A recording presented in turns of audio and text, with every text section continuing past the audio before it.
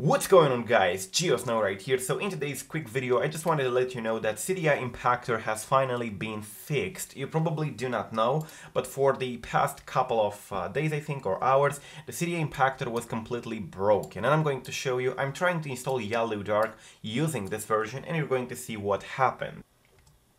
As you can see, by pressing OK in here, it will give this error about the certificate and the SSL, and from this point nobody could have get it working. But if you click here on Cydia Impactor and check for updates, unfortunately Cydia Impactor doesn't tell you that there is an update available unless you check it manually. So a lot of people do not actually know the fact that Cydia updated Cydia, and they still ask me in the comment section how to fix it. So here you go, you can go ahead on Windows, check for updates, and there is a new version that was pushed a couple of hours ago, and you can install it. Now let me explain a little bit about this version, because some of you see here bundle Cydia Extender for iOS. Cydia Extender is not something that you might believe it is, so it's not that thing that I don't know, makes Yalu sign it for a longer period of time and so on. Cydia simply said that it is not actually what he wanted it to be, because it is not working, and he realized it has to use a developer certificate or developer account in order to make the Cydia Extender, whatever it was, working.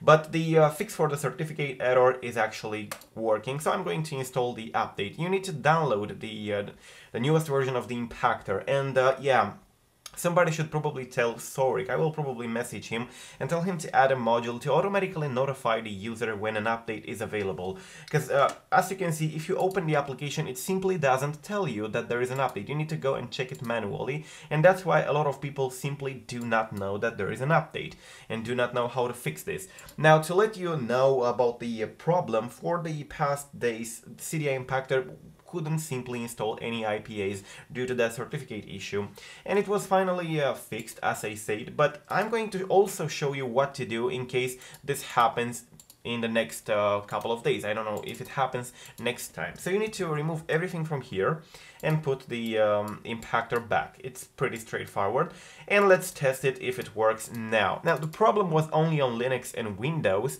but it was a pretty serious problem. You do not open this, so do not install Cydia Extender, right?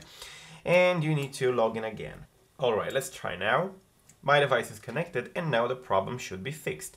And as you can see, it literally started to add the Yalu package again, and you can see it's no longer erroring out. Now, what you should do if, I don't know, shall this error happen again?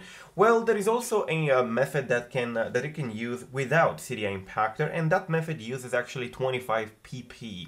We discussed about 25pp, which actually uses Yalu, but with a Chinese interface, that you can use for an emergency situation like this one when Impactor doesn't work. And we discussed about it in one of my videos in which we discussed about the 25pp, and also look at this who confirmed the fact that it's safe. It's actually Yalu with a Chinese interface. He said you should not use it due to the fact that it's simply Yalu with a Chinese interface, but it is actually safe. So if it is required to use it, I mean, should one of these situations happen, it will pretty much help you to get Yalu working without Cydia Impactor.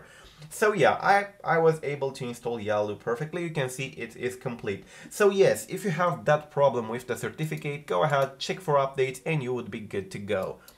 This is actually it, guys. Till the next time, do not forget to subscribe to stay updated for more tips and tricks. And I'm Geosnow. Peace out.